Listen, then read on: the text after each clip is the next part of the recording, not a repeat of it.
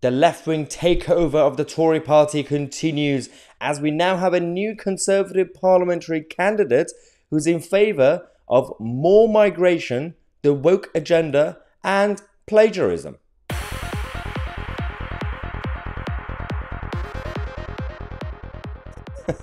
Seems like when it comes to politically cheating, it's the whole of the political spectrum in the Westminster bubble.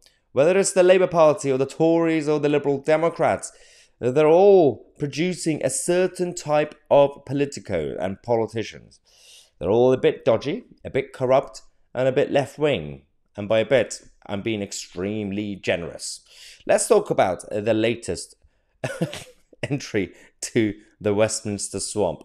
This is Shabnam Nassimi, Tory candidate, is involved in an organisation called the Conservative Friends of Afghanistan. Okay, so that's her background as well, by the way. But what is she about? What sort of stuff does she believe in? First things first. 50-50 Parliament. She's part of this woke organisation again that wants to push for more female politicians in Westminster, regardless of merits or quality, despite the fact that we made good progress until now. But on the plus side, seems like this 50-50 organization, at least they know what a female is. They know what a woman is. So yay! Not everything is doom and gloomy. But she is now she's going everywhere. She's been invited to go on LBC, on Ian Dale's show, and Cross Questions, and all the other media outlets, the usual mainstream media outlets, talk about Afghanistan and the Tories. Okay. But the biggest thing is that recently she's been exposed for plagiarism. Now, you might think on the surface it's not really a big deal, but it is. One, politics and politicians are a reflection on the rest of us, the society that we have. Two, it's basic indication that the politician who does basic dodgy stuff, that you can't trust them.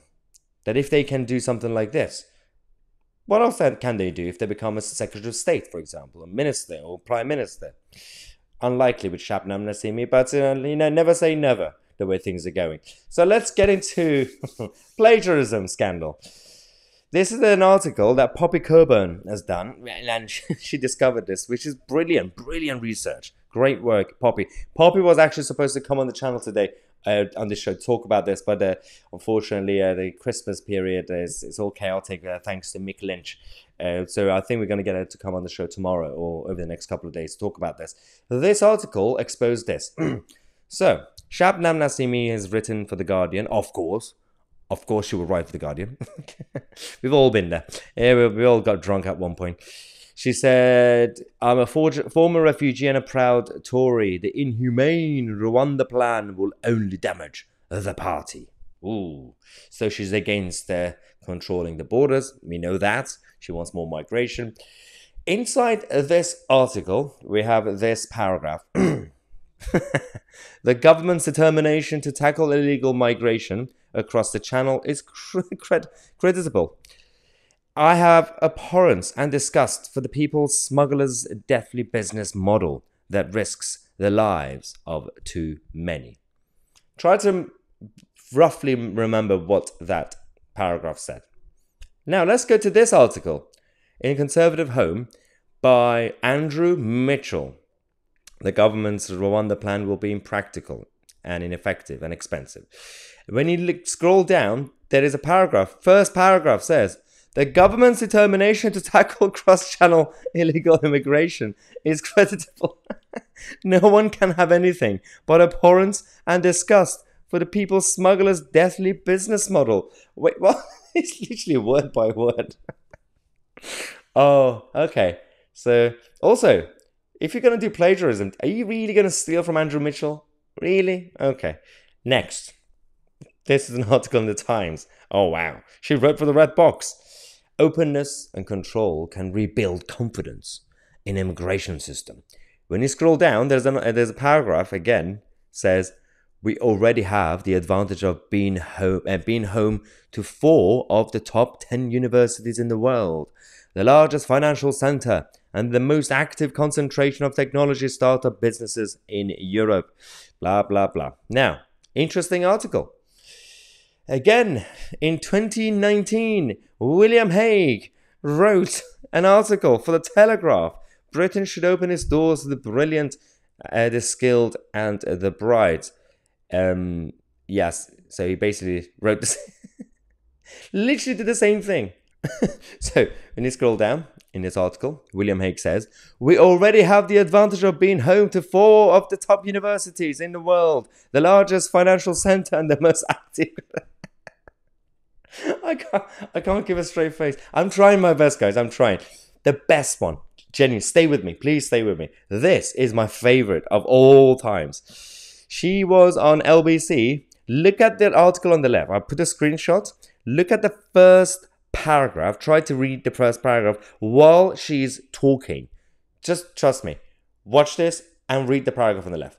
Look, if Scottish independence were a rational solution, nationalists wouldn't have to work so hard at fabricating a problem. I mean, they would not have to contrast Scottish multiculturalism with English xenophobia, nor would they have to exaggerate the difference between Scotland and England over Brexit in a dichotomy, ignoring that nearly 4 in 10 Scots voted to leave in 2016. She was literally reading it. She put it on her screen, on the monitor, and then she was reading it as she was giving an answer. During a live interview on LBC.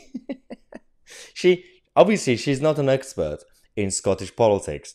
Clearly she's not, because she had to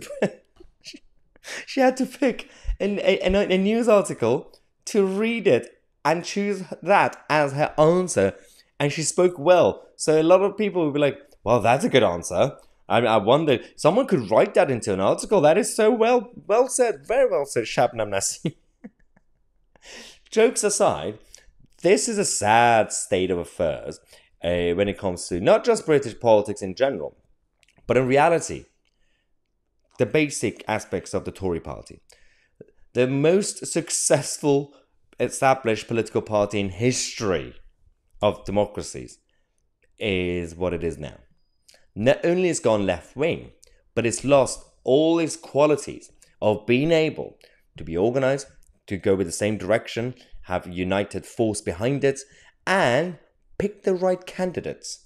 That's just simple stuff. But no, they are also going with identity politics. They're also going with sub-stories. They're also going with, it's basically like X Factor after the 3rd, 4th season, when it became just about drama and, again, sub-stories.